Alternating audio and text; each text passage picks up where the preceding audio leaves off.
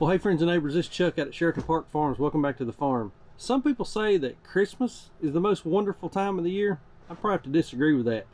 It's seed starting time, and we're going to work on starting some of our seeds today. We're going to talk about what seeds we're starting, and I want to give you an idea on how you can get paid to start your garden. So stick around to the end, and let's talk about getting some seeds started. It's gardening time. So, as y'all know, we're here in central North Carolina, and it's the 1st of February, and it's still kind of cold. But we've got this cool little greenhouse that we bought a couple of years ago. I think it's about a 6 by 10. I think it's a Harbor Freight greenhouse. Found it on Craigslist. I think we paid $200 for it. Brought it up to the farm, set it up. This is going to be our 3rd season unit. This thing is great. We can get a lot of stuff started out here. I built some tables and that kind of thing. But today we're going to be starting some cold hardy plants to get them ready to go in the garden. So let's take a look at what we're starting, and let's talk about some of the tools you're going to need to get everything up and running.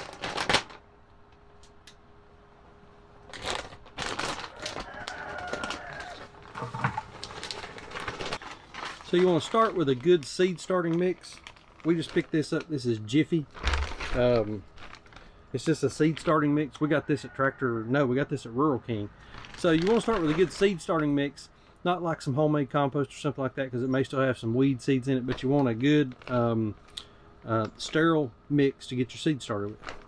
Put a little water in our seed starting mix just to moisten it down, give it a little bit of moisture. So we got our seed starting mix with some water, just kind of mix that up. This time of year the water's really cold because we're on a well, but that'll slow things down for a couple days, but we got to get it started. So here in the greenhouse, we've got a couple of tables that I built on both sides. These are just real basic, made out of simple 2x4s, just a super easy shelf. They do have some slats between them for drainage for whenever you're watering over top. I've also got a heater back here. This is just a little electric heater that we bought at Northern Tool. Plug that in. It's got a thermostat control on it. Keeps it nice and toasty in here at night.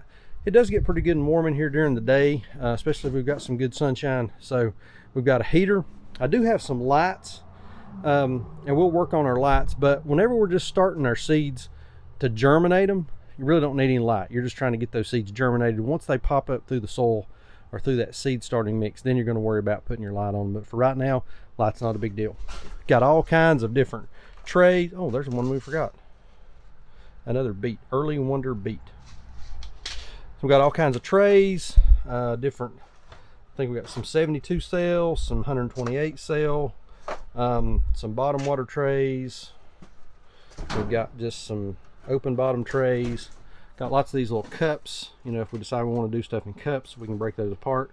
And then we've got some of the little plastic dome lids for sweating and keeping the moisture in, and then more trays. So lots of stuff here to work with. So let's get one of these. I think these are 72 cell trays. Let's get one of these, and let's get some stuff started.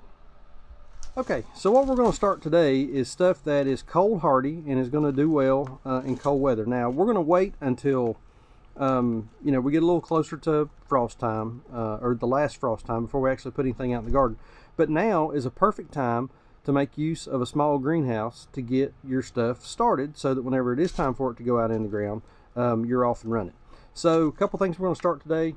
We've got some Detroit dark red beets. We're going to start a few of those. We got some Swiss chard of the rainbow variety. This is one of my favorites. I love this stuff. This is fantastic. So some rainbow Swiss chard. We've got some red romaine lettuce. We grow that every year. We have that stuff in spades. It does really good here on our property. We're going to start a little broccoli. Not a broccoli fan, but okay. Butter crunch lettuce. Wonderful stuff. This is one of Saunders' favorites. So we're going to start some butter crunch lettuce. We're going to start some black seeded Simpson. We grew this last year. This stuff done really well, and it's got a great flavor. It's a really pretty lettuce. Goes great on a salad as a garnish. I mean, black seeded Simpson. Good stuff. We're going to do a little bit of arugula. That's some little bitty seed stuff, I hope.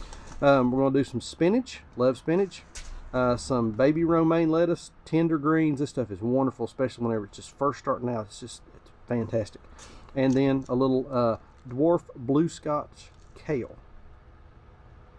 Try some of that. All right, so we're going to start out with a 172 cell tray, and we're also going to use a bottom water tray for this. Now, the difference in a bottom water tray versus just a regular tray is this, if you'll notice, it doesn't have any perforations or any holes at all in it. It's just a solid bottom.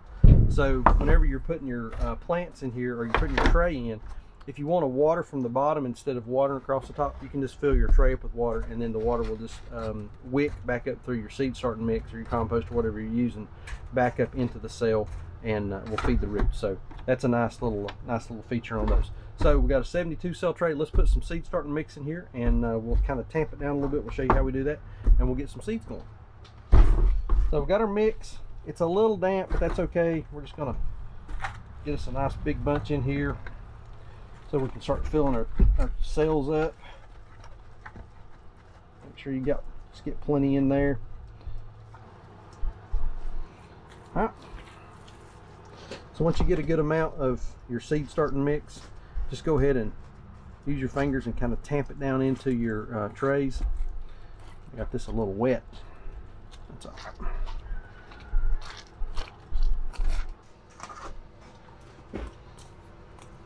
Let's try a little baby romaine lettuce.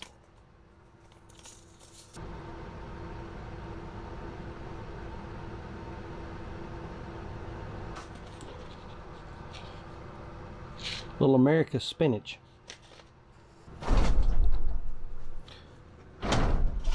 Y'all, this is Blister. She shows up after the work's done. We're gonna see how this does. I put this seed starting mix in here, and I'm just planting like spinach, just one seed per cell.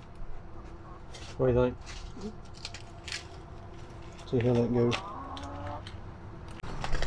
Warm in there. Huh? Warm in there. That's the idea. I'm gonna use a little bit of dry starting mix to just cover this up.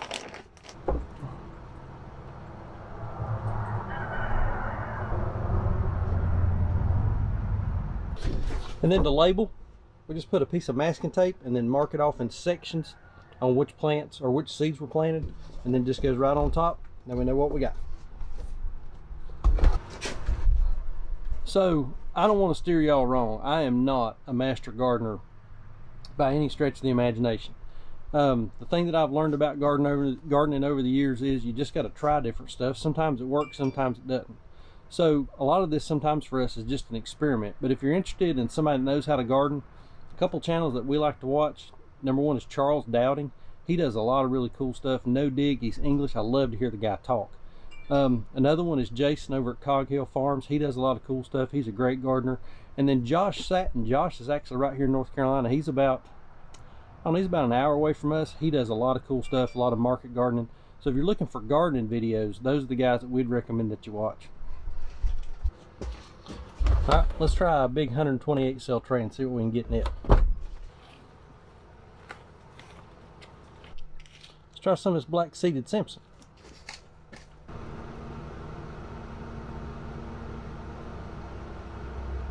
So early on I said I was going to talk about how you could get paid to start your own garden. Let's talk about that for just a second. Later on in the spring, a lot of folks are going to be going to the big box stores, Lowe's, Home Depot, Walmart, you know, their local garden center, whatever, and buying plants. And typically they're going to pick up, you know, a 4-pack of these, you know, a little 4-pack of plants, lettuce, tomato plants, pepper plants, whatever, and they're going to pay usually about $1 a piece for those. Well, instead of them buying them from those guys who typically have not a whole lot of selection when it comes to variety, how about you start some plants and sell them yourself? So, for example, here's a pack of lettuce. This pack of lettuce is $1.89. Get 2 packs of this, and you're going to be able to start probably 200 lettuce plants. 200 lettuce plants, sell those at $1 a piece. That's 200 bucks. Take away your $4 for this, a couple bucks for your trays, a couple bucks for some seed starting mix. It's almost pure profit to start seeds. You can also buy different varieties. You're not bound to whatever Bonnie or whoever those guys are that they're selling down at the big box stores have got. You can pick different varieties. Get heirloom varieties, stuff that people are looking for that are just not very common anymore. Black seeded Simpson. I don't know that I've ever seen a black seeded Simpson plant out. Maybe I have, but anyway, offer those different varieties. It's a great way for you to make a little extra cash. You can pay for your garden, and that's just lettuce plants. Think about tomatoes, peppers, onion starts, collards. I mean, just all kinds of different, well, probably not carrots, all kinds of different stuff that you can get started, and just sell those as part of your farm enterprise. Pack them up, take them with you to the farmers market. Lots of folks are there typically in the spring, not only looking for good, fresh, local stuff, but they're also looking for plants, and that's just a great way to add a little bit of income to your farm. So think about starting plants and selling those starts as potential income. So springtime's coming, it's getting closer. We got the greenhouse fired up now. This is just the start. We're gonna have a bunch more plants, a bunch more seeds that we're gonna get started. Hoping to have a bigger garden this year. Like I've said, we don't do a market garden just for the pure purpose of selling vegetables, but we do tend to sell a lot of excess stuff that we don't eat. We just can't eat 50 pounds of lettuce a week. That'd really clean out your pipes, but we just decide not to do that, and we make sure that we've got a little bit extra to sell. So I'm gonna post a link over here to a couple other gardening videos, some stuff that we done early on in the year last year. Check one of those out. Hey, if you've not subscribed, hit that subscribe button. We got a lot of stuff going on. Baby lamb should be coming. I was expecting turkey poults today. That's not looking good. We'll see how that works out tomorrow, hopefully.